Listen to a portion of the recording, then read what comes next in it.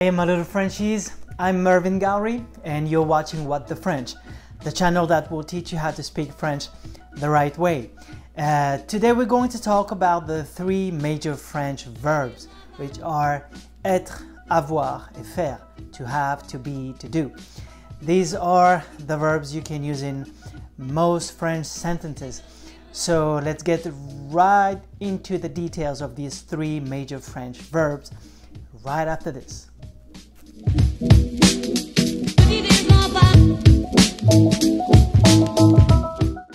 Okay, so first, the verb to have, avoir, le verbe avoir.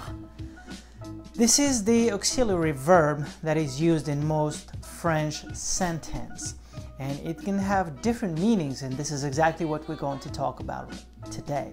This verb, the verb to have, avoir, is often used in two cases, like as an auxiliary verb in compound tenses and some idiomatic expressions.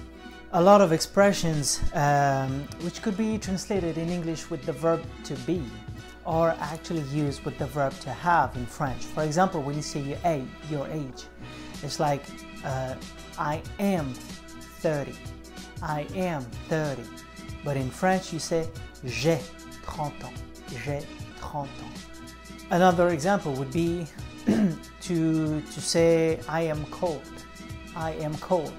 J'ai froid. You would say j'ai froid instead of je suis froid. All right, so to be, to have is really tricky. So the more you go along with the lessons, the more you're gonna get comfortable and you're gonna learn how to spot those tricky situations. Next big major French verb is the verb to be, le verbe être, être.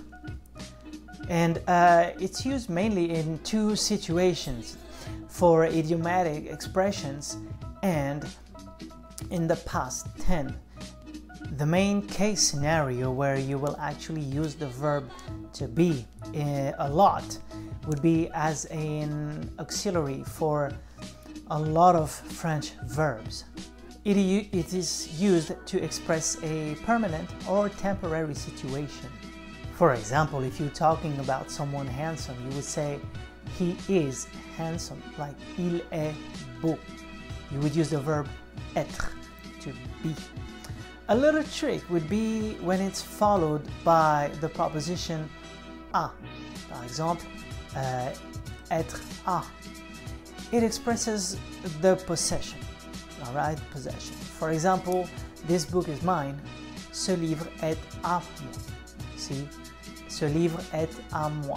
So, est, to be, followed by the proposition à. These two combined expresses the possession. So this is one thing you have to learn to spot. That's why it's very important when you're learning a new language, or you have some basics but you forgot all about it. It's like to get back to reading. Okay, read French, some stories for kids, or some newspapers, or anything you can find in French, anything, and then you will learn how to spot them really quick. Next and third major French verb is to do. All right, le verbe faire. Le verbe faire, vous allez le rencontrer très souvent. Alors faites bien attention, be very careful about this one. It mostly expresses like, it can be translated as to do or to make.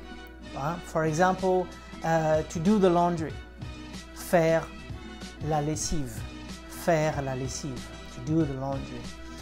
But there is one exception. For example, in English, you make a decision, all right?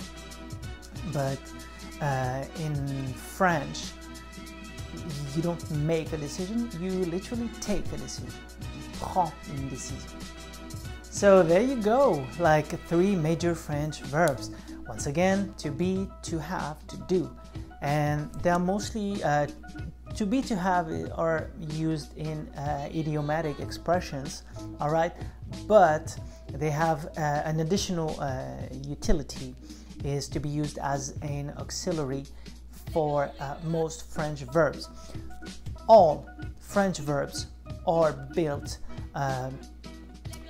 using to be or to have, so be careful about this. And in other videos where we're going to talk about the past tenses, like the compound past tense or the imperfect, this is exactly what it's going to be about, the right use of to be, to have. So to master these three was the goal of this video, to help you make progress and master the next videos coming, where we're going to go into details with these two. And to do like the last one could be really tricky, mostly for the part like make a decision, take a decision. So, but basically it means to do. Alright, so thank you very much again for engaging, watching, and all the little comments that I have. I love it. Okay, so if you have any question, if I'm going too fast, or if you have any topic you're struggling on, please leave a comment, and it will be my pleasure to, sorry, just bumped the mic, to answer you and to help you make progress. If it's your first time, welcome, and thank you for watching that video until this point. I hope you can binge watch all the playlists that I create, so it will help you get a glimpse of what I'm trying to do right here on this channel. And thank you for your support, and I'll see you in the next one.